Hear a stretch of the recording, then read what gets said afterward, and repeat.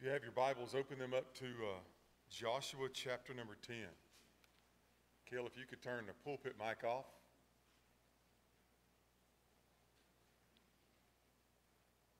Even so, come, Lord Jesus. Y'all good with that?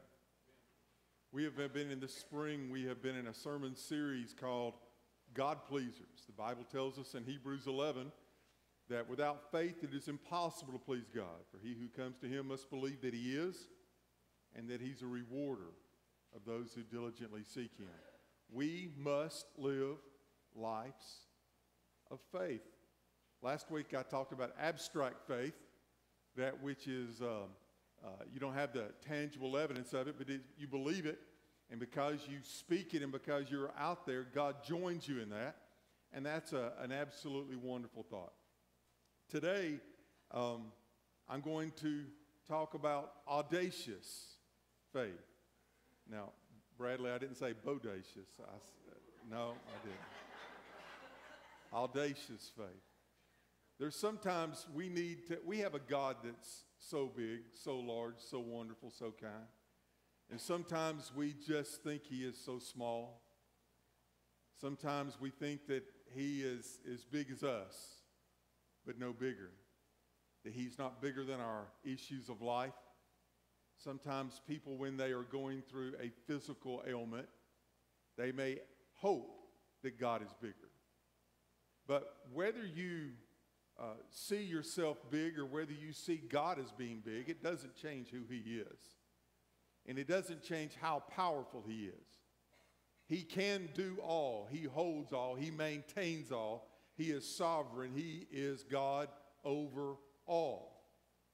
But there is a direct relationship between God and his economy and what he will do by what we believe. And we see those who have great faith, and God works mighty works through them.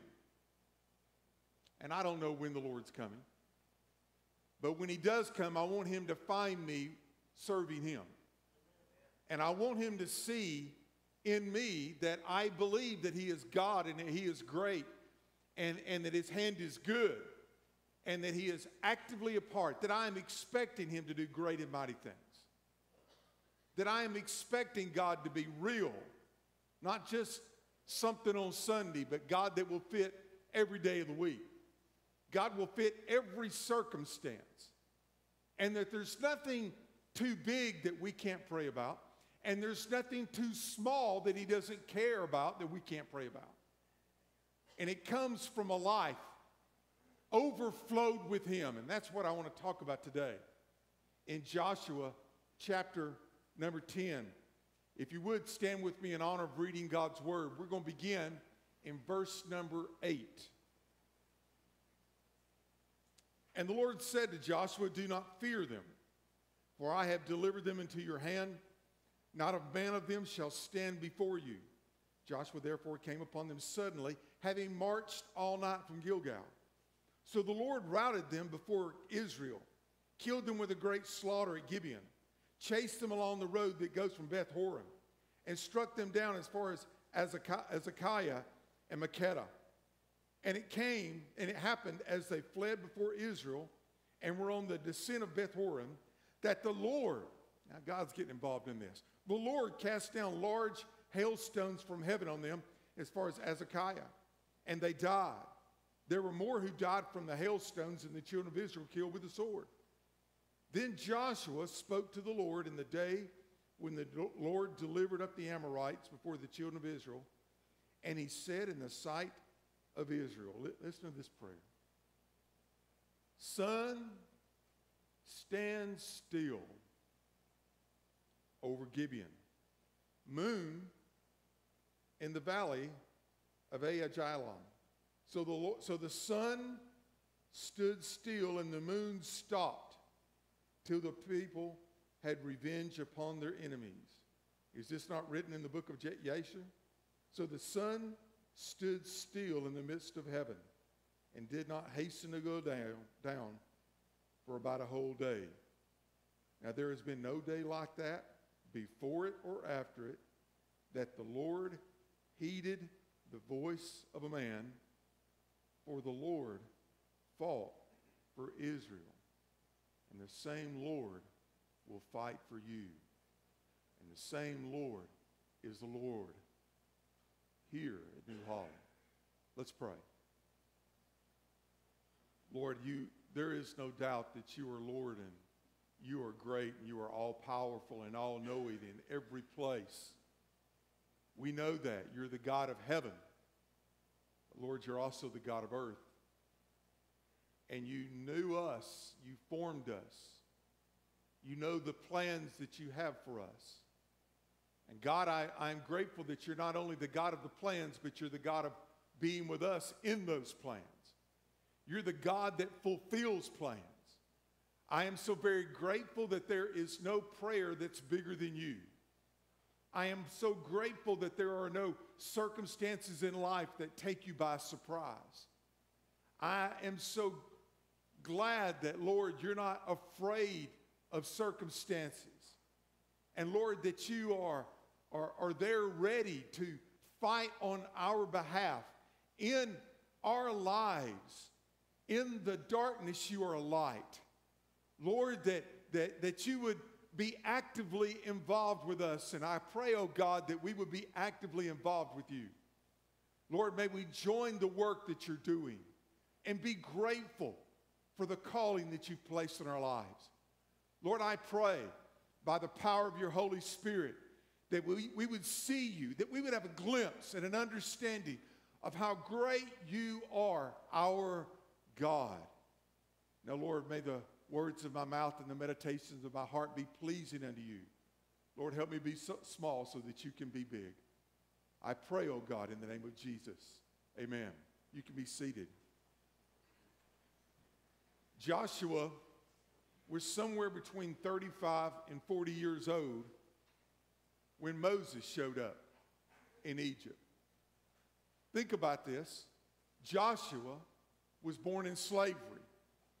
All he had ever known was slavery. Someone else telling him what he would do, when he would do it, how he would do it. He had no life of his own. It was a life of drudgery.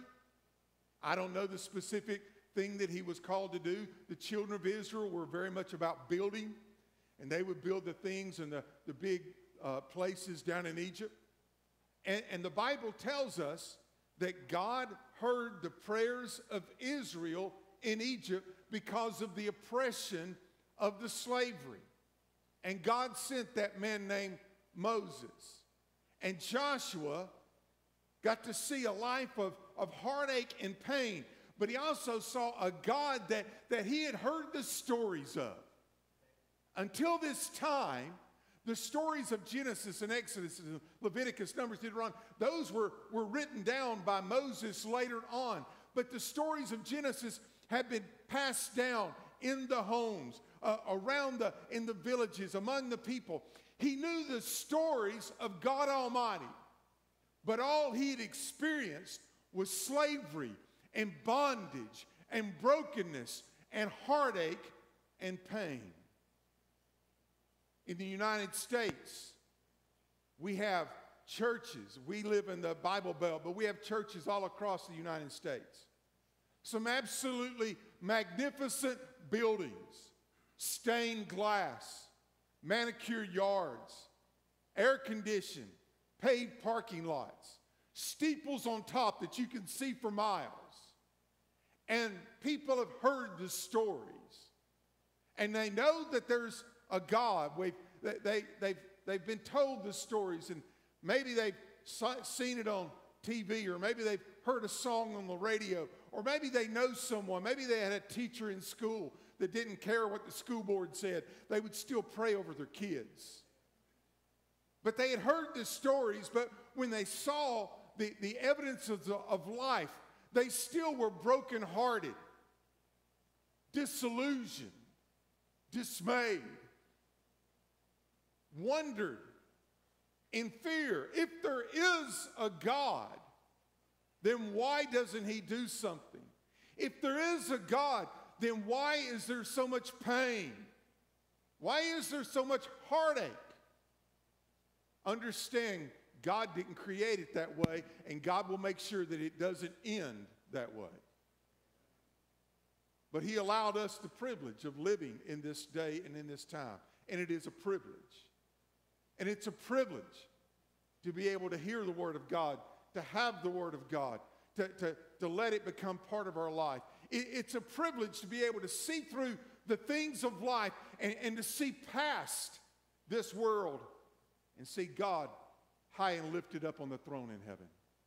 And to know that God loves me. I love Vacation Bible School. I will always love Vacation Bible School. And I pray that we will be actively involved in what God has his hand on, as pouring out to these little children the stories of a great big God who loves them and died for them and rose again for them. And he's the God who can save. Joshua lived a life, but then all of a sudden, God shows up and he says, I love you with an everlasting love. God shows up and says, you don't have to live here anymore. And you know the story, how he, by the showing of what wasn't a big thing to God, but it seemed like a miracle to the people that God would intervene in the everyday to show himself strong. And the one who said that you cannot leave said you have to leave. Wow. And God had a plan for their path that they would go. Wasn't an easy path, though, but it had a purpose behind it. And they found themselves at the Red Sea with mountains on this side and mountains on this side. And that mad, oh so mad Egyptian army coming after them. Now what would God do? Now he's delivered his people and put them in such a place. But it wasn't a big thing for God. And Moses lifted out his staff, and the hand of God parted the waters, and the winds blew, and they got to walk through the Red Sea on a dusty road. And after they got to the other side, God closed the sea. Oh, what a God. They saw the mountain that Moses went up on, a mountain on fire, smoke, and everyone, it's not like a volcano. It was the presence of Almighty God, and you never mistake it when it's God. You know that it's God, and the earth quaked. But yet they didn't know what that meant for them. So while God was on the mountain, they were having a little party down at the bottom. But Joshua went halfway. Now he sees something. Listen to me now.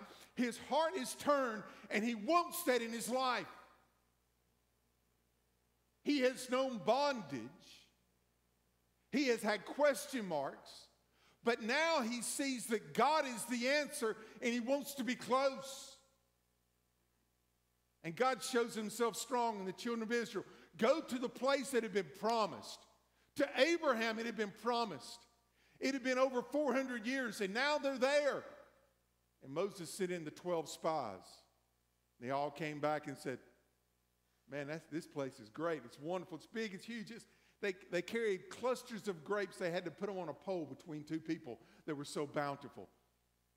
Man, Kroger's would like to sell that. Amen? And yet, of the 12 spies, 10 of them said beautiful, but there's no way we can do it. Listen, church, all they could see was what they could do. They couldn't see beyond themselves. But you'll never see God till you get beyond yourself. Because when you get beyond yourself, that's where you find the beginning of the eternal. But there were two. Caleb and Joshua said everything that they've said is correct, except we know that there's a God, and we know that he's promised, and we don't know what it means, but we know God will show himself strong. What would it be like today if we had some modern day Joshuas and Calebs who are not saying that the problems of life are not there, not saying that the hardships and the pains and the bondage of every day is not real, but seeing a God that's bigger and alive and vibrant and active in those circumstances. Well, because of their unbelief, 40 years of dying in the wilderness. I call it the longest funeral service in the history of the world. Moses does another funeral. Moses does another funeral. What are we going to do today? We're going to go to funeral. That's what we always do. 40 years of funerals out in the wilderness. But now, that generation of unbelief's gone. Those that were 20 and under have grown. That tells me that there are some that still remember the bondage in Egypt. They may have been young, but they still saw what God had done. And now they're going to walk through with a vigor. They're going to trust God. But listen to me, God still wanted them to walk it out. They still had to do what God told them to do at Jericho. And because they didn't do it at Ai, this little inept group chased them off like dogs until they got sin out of their life and got straightened back out. Then Ai falls. Then this group called Gibeon, they look at this and say, oh my goodness, we got to do something about this. So they dressed up as poor, ragged people, and they came and they tricked Joshua. God told him, do not make a covenant with them, but he did anyway because he felt sorry for him. He trusted in what his human heart would lead rather than the word of God. Be very careful at the pulling of the heartstrings that may sound reasonable to you, but is against the word of God. God doesn't say, believe all the parts that make sense. He says, believe all of his word. God will show himself real. Well, then all of a sudden, Joshua finds out they're lying. Matter of fact, 5 other kings see that Gibeon has made this treaty, and they're scared of Israel, but now they say, Gibeon, it's a mighty city too. We've got to come together, and as we come together, we will come against these people, and we'll defeat them together. So they come, and they're going against them, and Gibeon's like, oh, no, we don't like this. So they call unto Joshua, and they said, hey, we made this covenant with you. Now, it's a good thing Joshua was a man of God, because Brian would have said, what serves you right? But that's not how it works. You give your word, you keep your word. So he did. Stonewall Jackson knew this story. There was a particular time that Confederate general said, yes, we will do exactly that. And they did a forced march all night long. As soon as day broke, they attacked. As soon as they went to attack, they began to win. And the children of Israel are romping them. And they're running for their life. And God's like, hey, Joshua, good job. Let me get involved in this too. And he starts sending down hailstones from heaven and killing them off. Matter of fact, the Bible says more died from the hailstones than from the sword of Israel. But God had come and had told him, do not be afraid. Look what it says here. Do not fear them, for I have delivered them into your hand. Isn't it funny when you go into it, though you haven't walked out, the promise is already there. It's past tense. The victory's already there. Oh, can I just pause and say, every day we need to wake up and say victory in Jesus. Because we go forward from victory, not to victory. God's already delivered them into your hand. Go, do not fear them. No man shall stand before you. So they're going forth and they're killing everybody, and all these 5 kings are falling. Listen to me now. And it's getting to the end of the day. And what God promised had not been fulfilled yet. What do? And out of the heart of Joshua came this audacious prayer. Sun, stand still. I'm going to just sit here and marinate that for just a second. He looks to the God of heaven who holds the sun and said, Lord, make it stop. There's more work to be done. I love listening to the foolishness of liberals. Oh, This is actually an allegory. It's a story. It tells us how God just can take time and make time stand still. Don't be so stupid. Now, I understand that the Bible tells us in Peter, one day with the Lord is 1,000 years, and 1,000 years is one day. I believe that. He's a God of eternity. He's not encapsulated by time. The time is this little thing called, it's like a parenthesis, and we're living within the parentheses, but he's the God that's bigger than that. But the God who can control the whole parentheses, if he wants to make it stop, he can. It's not that big a deal for him. And his soldier who is being obedient, who is trying to fulfill the word that he put him to do. Listen, faith is acting on the word of God. And to fulfill the word of God, if you want the power of God to be on it, just ask him to do. I think God will back up his word. You mean God would even make the sun stop in the sky? I believe this book from Genesis to maps, all the way in between. If he so chooses. Matter of fact, I read the verse to you from Chronicles last week. The Lord is looking over the earth, to and fro, looking for someone who'll be faithful to him. Faithful to him. God's not upset by this. I believe God in heaven saying, amen. Great faith, audacious faith is what I would say. Hey, stop that thing. Now, I'm amazed when we look at the stars in glory. I'm amazed at how the moon controls the tides. I'm amazed at how I can breathe in oxygen and breathe out carbon dioxide, and those trees and plants, they take in the carbon dioxide and they bring out oxygen. Who can make that stuff up? We know it's true. Too much of one, we'd be in trouble. Too much of the other, we'd be in trouble, but God puts it perfectly in balance. And we just take it for granted every day. Oh, what a God we have. The God who brings order in life. The God who can take this thing called gravity and, my, doesn't it work? But Mark sang about it. Mark spoke about it. And one day the law of gravity will be broken again. We saw it when Jesus lifted his hands up to heaven and ascended back to glory.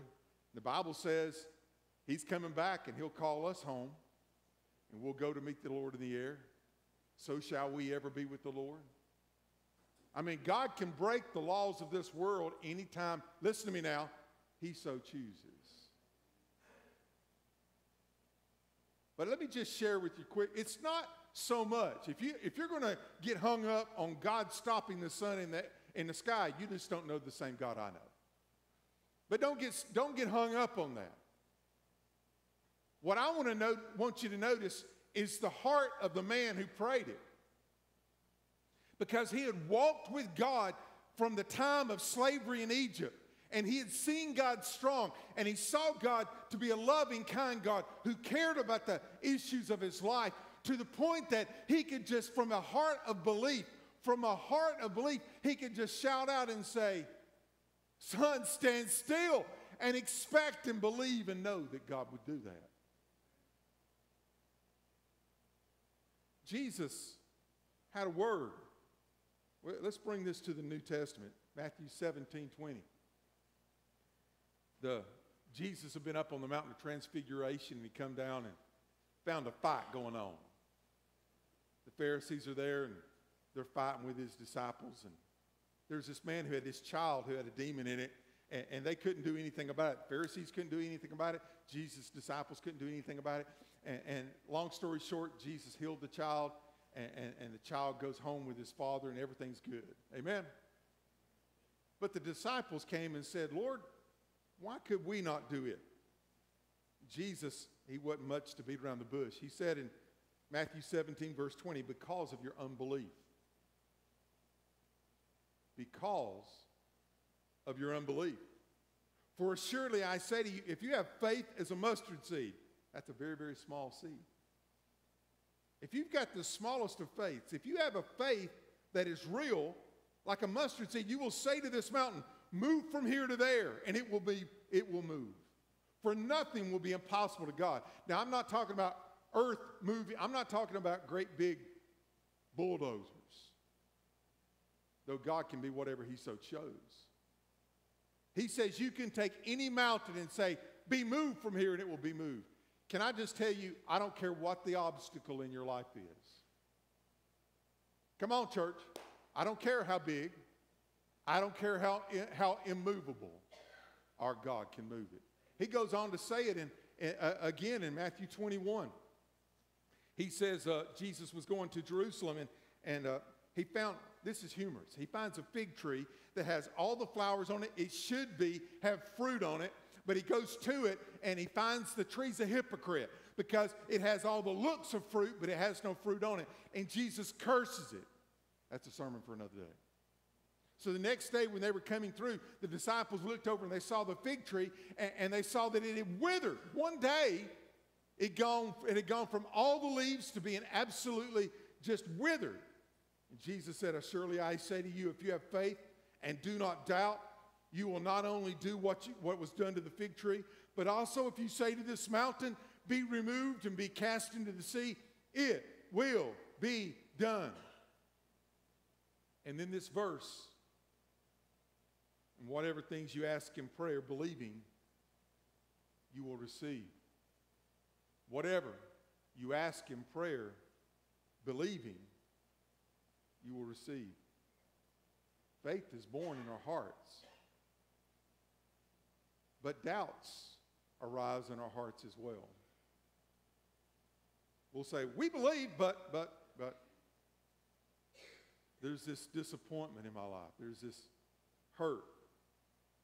There's this injustice that's happened. There's this evil in the world that I don't understand. I prayed and God seemed quiet. God's hand hadn't been seen. There's a wound. Church, listen to me. There's a wound that comes up in our heart because we believed, we trusted, but maybe it didn't happen just the way. And there was a wound that was there. A wound of unbelief. A wound of doubt. I don't know how many people are here today, but I'll tell you that wound has happened in every life. There's nobody that hasn't had to face tough decisions, disillusionment, wonder.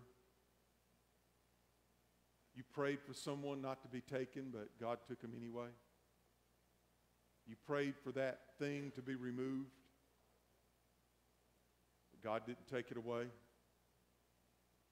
You had this person this ungodly person that was in your life, and you said, Lord, change him. God didn't change him.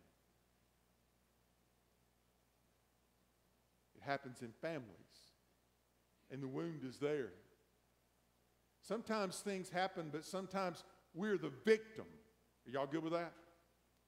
You didn't want it, but it happened anyway. And your heart is broken. And you want to yell out to God. I love the honesty in the word because many times it comes and talks about how people were mad at God because God wasn't doing things the way they wanted it done. They had their life scoped out, and God didn't let it happen. And evil occurs. And there's a wound, just like a cut that happened in their life. And if the wound doesn't heal, it remains.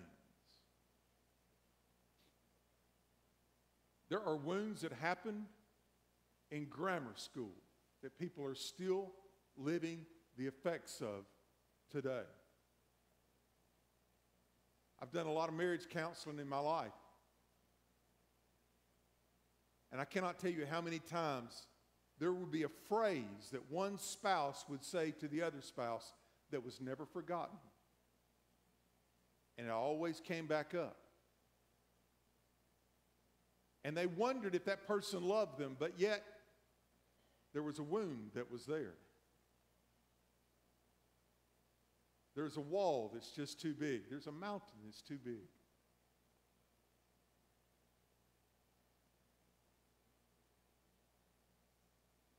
But let me remind you that wounds heal from the inside out. But what we want to do is we want to put a Band-Aid on it. And what we want is we want God to affect the outside. We want God to affect the circumstance. But there's a God who is the God who heals. But he heals from the inside out.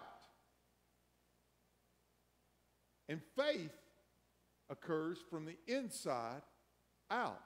Faith may be, though there is a mountain in front of you, yet on the inside you know and you believe and you trust, and unwaveringly you're going to call upon him and ask him to do what only he can do. I am so blessed by the life of Job. The man who had it all and lost it all except I'm not going to give the adjective in front of that wife. The one who said, curse God and die. What an encourager she was. I call her the wicked witch of Job's life. And yet, listen to these words of Job. He said, though he will slay me, yet will I praise him. Blessed be the name of the Lord. Are you going to serve God only if he's good in your eyes? Or are you going to serve God because he's good no matter what?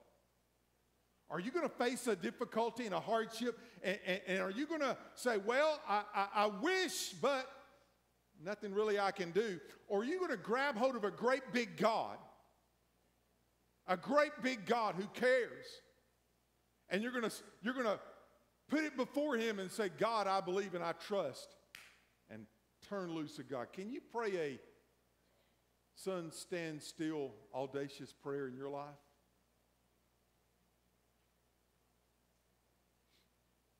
Are you going to trust God to be exceedingly abundantly above? You think God can do the answers? When you can't see his hand, you still trust his heart? What do we do? This is my phrase. I'm praying this prayer every day. Church, listen to you, pastor. My prayer is, Lord, I want your will, your way, for your glory. Whatever is your will. And we'll do it exactly the way you said, for your glory. And I'm trusting God to be big. You see, I'm not so delusional to think that I can do great things. As a matter of fact, in my quiet time this morning, I was not preparing for this message. I was just in my quiet time. I read Zechariah 1, 2, and 3, where Zechariah was reminded, not by might, nor by power, but by your Spirit. We don't need a stronger workforce. We need a people that are weak enough to see God strong enough. If I started throwing out things to you, I understand a couple Wednesday nights ago, I went to hang out with Mark and the youth, got to hear him speak. I understand Bradley was in here and he started challenging the people. How many of y'all were here that night? Raise your hand. More of y'all are all invited to Wednesday night, just so you know. Amen. And they started saying, well, where do you want to see the church in a year? Where do you want to see the church in 3 years? Where do you want to see the church in 5 years? What do you think the offering should be? I think Ricky got excited. I said that to say this. It was good to hear that on a Wednesday night church service. I wonder actually how many of them believed it when they left. You know what I'm saying?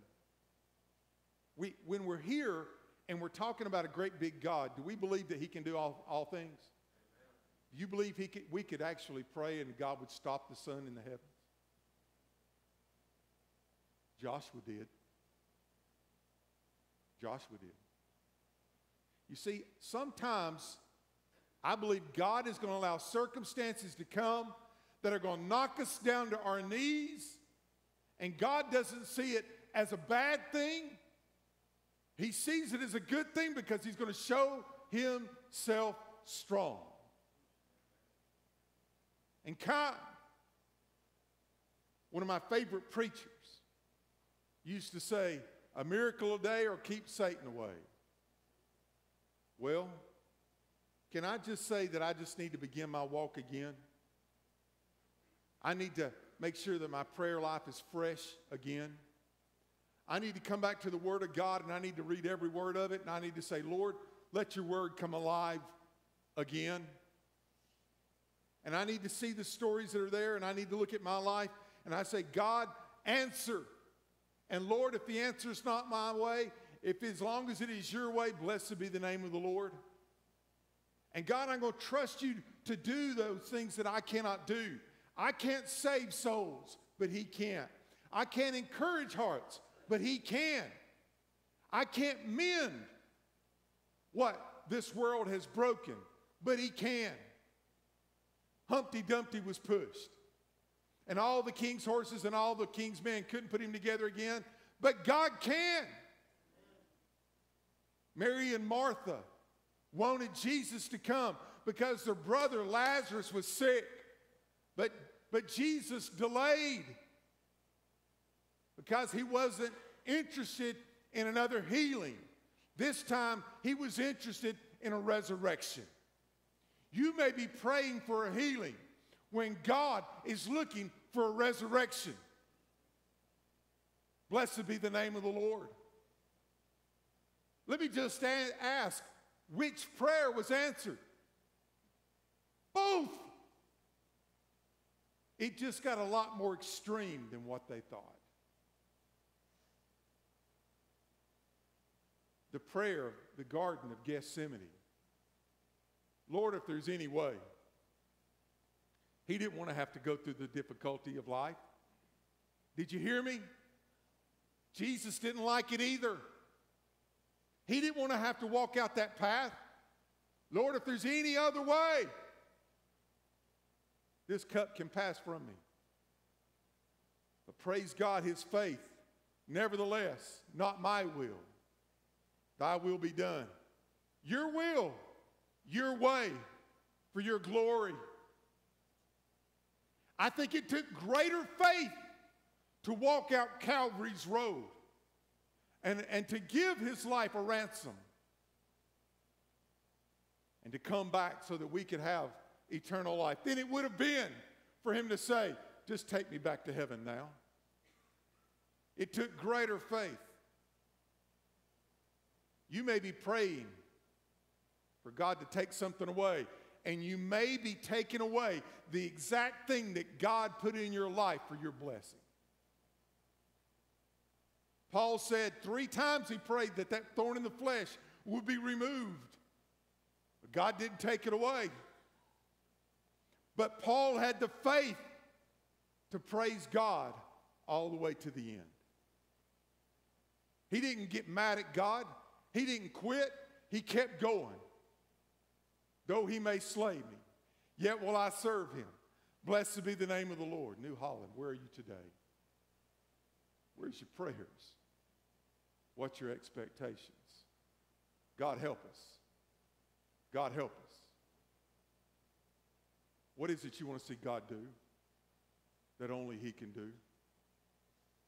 What is it that God wants to see in your life that only you can do with his help? Heads bowed, eyes closed. Oh Lord, you see us where we are. You know our need. God, we know our need. There are many who testify today that they know that you're the God of that need. Yet they're still wounded, battling and hurt. God, would you just raise up that audacious faith in their life? God, would you just be close with them in that wound? Would they allow you? I pray that they would allow you to heal that wound. Oh Lord, we go through things in life when we get knocked down, but I pray that we not stay down. but we trust you for a resurrection. Resurrect life by your Spirit. Send the mighty hand of God to do what only you can do. We are not so bold and proud and, Lord, hindered by thinking that we can do all for you. Lord, we're busted without you. We're bankrupt without you. Oh, I pray for audacious faith in the pew today. Oh, Lord, give us the 2020 vision of seeing you great and mighty and strong. Heal, oh Lord. Set us free. Lord, let us hear your voice and mightily run after you. Lord, I want to thank you ahead of time for what you're going to do among your people. Begin right now. Lord, if there's someone in this building that does not know you as Savior and Lord, may they, Lord, give up on everything else and come and ask you to do for them what only you can do. Change a life, oh God, as only you can. And for those that are Christians that are walking, Lord, that guilty distance, they're not being faithful, begin it again today. Lord, may we not see the impossibilities. Lord, may we just see you as you can do all things. And you'll even do it with us. Father, bless this invitation. In your name I pray. Amen.